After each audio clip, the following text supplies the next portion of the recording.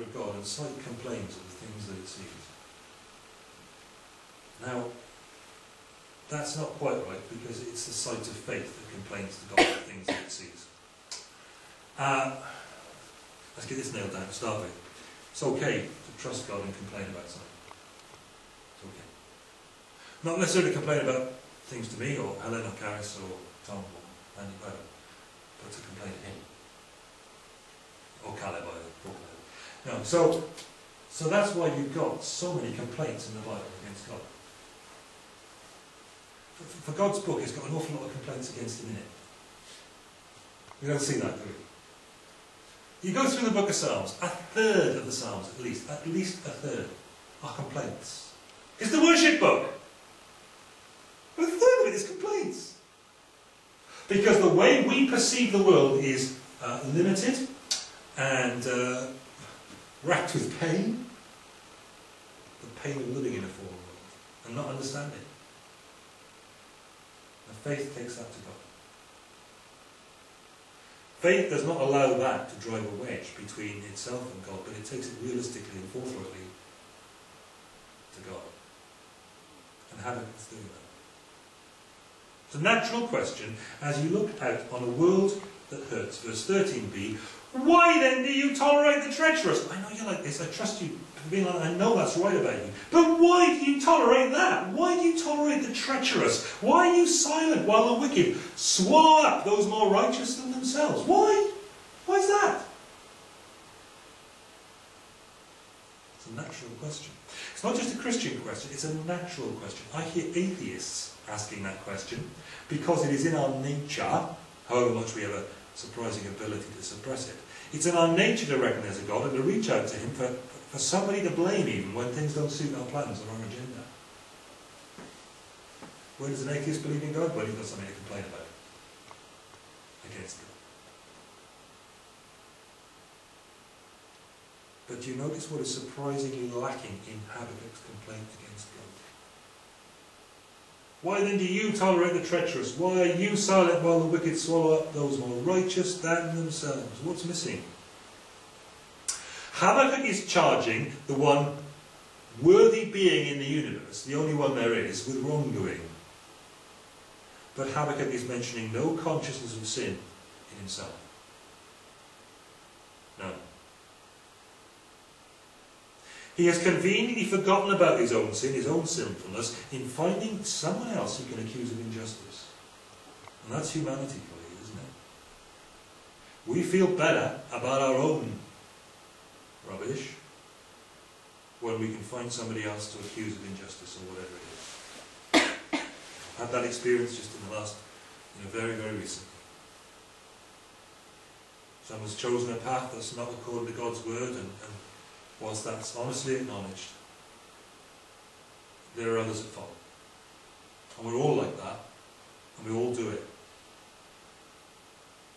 Habakkuk attributes guilt to the Babylonians, guilt to God of all people, but his current thinking attributes none of the responsibility to the people of Judah, or to himself as their prophet, their watchman for God. You've got to watch that. An adequate sense of conviction of his own sin would have kept Habakkuk, or the people for whom he speaks, from attributing wrongdoing in this to God, and from piercing his own heart with all this grief. His complaint against God is that God is silent. God's just spoken! Is God ever silent? His complaint is that God is silent whilst the wicked go gobbling up those who are more righteous than themselves. Here is what gives rise to his fierce outrage and indignation. Verses 14 to 16. The sovereign God offers no protection, verse 14. Now we can feel like that. We know it's not true because we see instances where his protection is pretty patent and obvious. Right? But when you're in this bind, when you're thrashing around and you're hurting with it all, Lord, why aren't you looking after me? And he is. But it don't feel like it. Here's what gives rise to Habakkuk's fierce indignation. You have made people, verse 14, like the fish in the sea, like the sea creatures that have no ruler. So, in the ancient Near Eastern political system, a ruler was there to lead out the armies, give protection to his subjects in the land. And life without active governance in that situation would be nasty, poor, brutish and short, to use Hobbes' description of life in a state of nature. Right? Kings were there to deal with all of this. So Habakkuk is actually accusing God, Israel's covenanted king, with a serious dereliction of his duty, with abandoning his covenant faithfulness. Because you've made us like this fish who've got no ruler. No ruler for what? No ruler to protect them. The Israelites are like fish. Landlocked Judea, the fish seem to be utterly unprotected. Mere quarry to be predated. And they aren't simply vulnerable, they are being predated upon. And this next bit in verse 15, it looks like a poetic flight of fancy, doesn't it? The wicked foe pulls all of them up with hooks. He catches them in his net. He gathers them up in his dragnet, strange expression, and so he rejoices and is glad. What's going on? Looks like a sort of poetic description of the fish and stuff. But actually, you know, the Babylonians did this.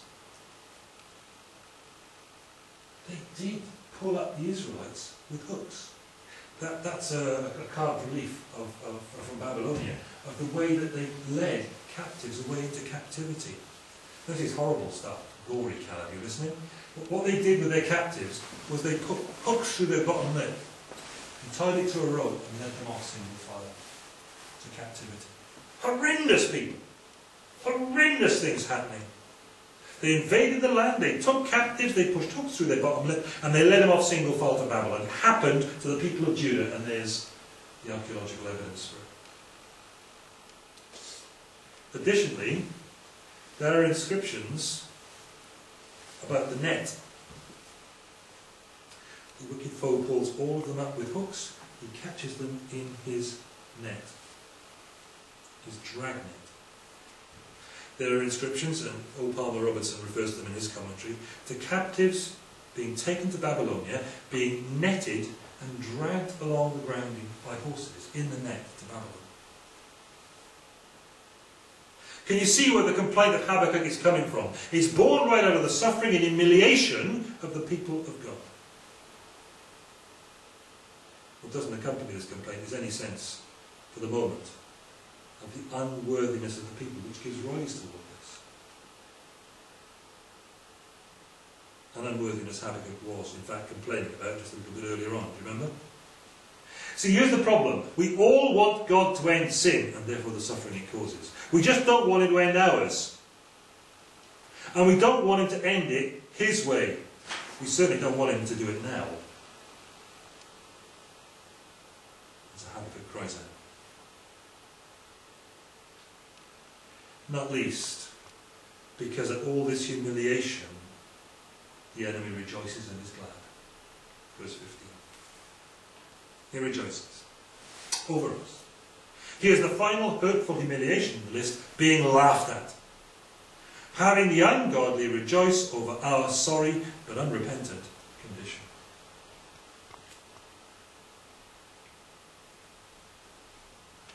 Habakkuk's outraged.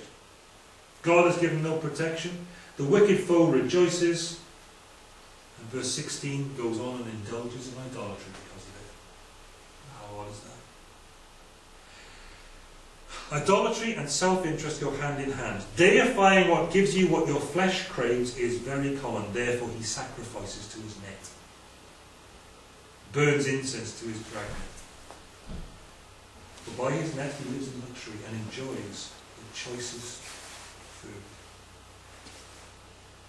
People idolize what gives them what their flesh craves.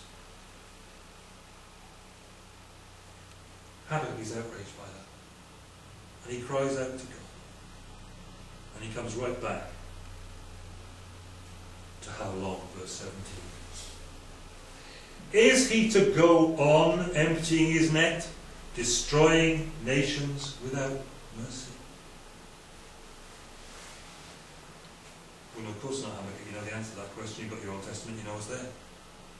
God is going to raise up a ruler who will reign in righteousness. And you're railing against God, but God is going to reign. He's got this in hand. He's working this out. And times seem confusing and hard and difficult. God's got a plan, Habakkuk. You know God's got a plan. He is the holy God. He is the one who's too righteous to look upon wrong. You know where this is going, Habakkuk. You were told. You were told way back before the monarchy was started, before all this political system was erected. You were told. You know where this is going.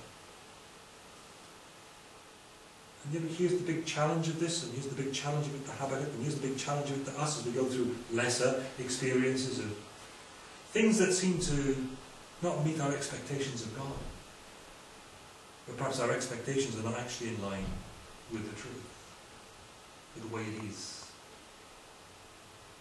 Habakkuk, are you living in this moment? Or are you living with your eyes set on the future that God has prepared for his people and that he's moving this to?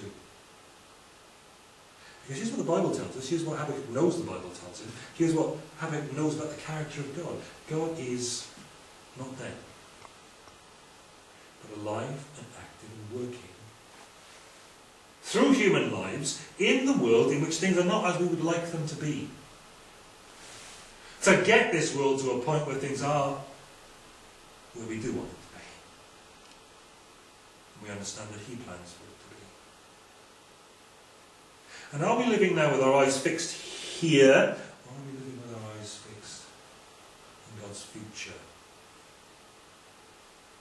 And with where this is actually all getting us?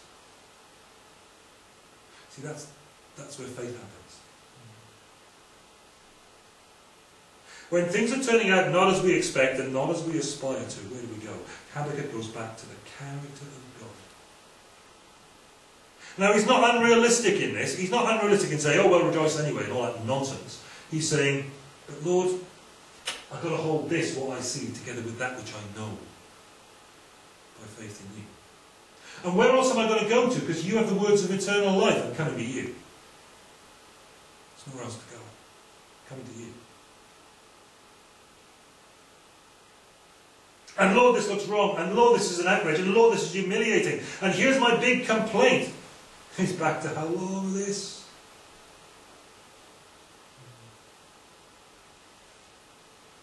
He knows that's the big thing, because it's a matter of how long, because it's not going to be like this forever. Can he hold that? Because he's living for the future, God's plan and purpose, and what God is doing, even now, and which we will be going to see, but don't see yet. Don't see because of our sinfulness, because of our need to be brought into his plans and purposes, and because our perspective on what is happening is so limited. Because faith says, oh Lord, this hurts. But it goes on trusting him, walking in his ways. There's the challenge of this passage of scripture from Habakkuk. And next time we're going to see how God responds to that, which is quite surprising. And the time after that we'll see an enormous change in Habakkuk.